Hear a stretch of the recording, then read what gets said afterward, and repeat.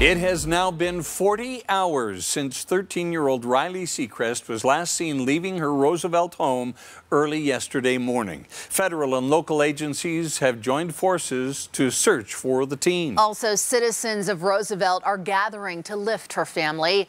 Fox 13 News reporter Emily Tenser is in Roosevelt tonight as a community vigil has just wrapped up. Emily.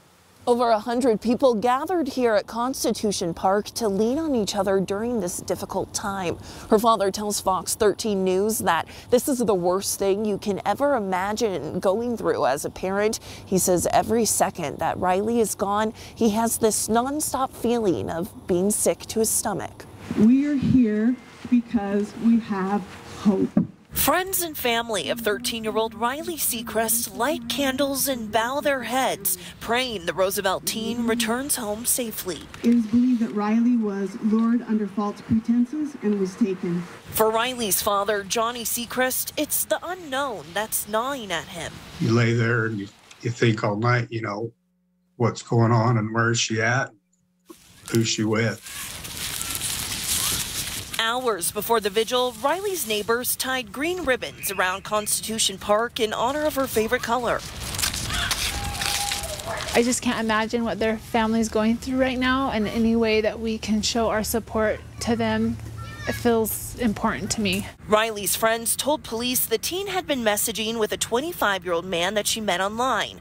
Around the time of her disappearance, she received an Oculus Facebook message that said, quote, "I'm waiting." I don't want my kids even to be on the internet, and it scares me a lot.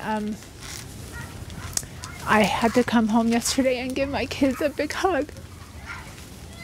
The Utah Department of Public Safety named Justin Woodruff from the Washington area as a person of interest. The FBI and several other agencies are on the case, searching through all of her devices and social media accounts, looking for clues. We would rather err on the side of caution rather than just assume that there's not much to this. Holy Father, we offer up prayers. As each hour passes, the waiting doesn't get easier, but the Roosevelt community and her family are hopeful they'll see Rylie home soon.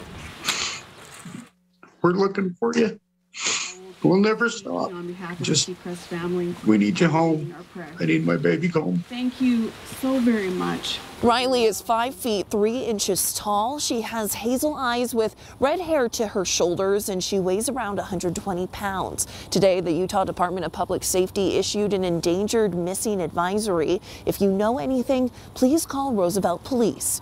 Reporting in Roosevelt, Emily Tenser, Fox 13 News, Utah.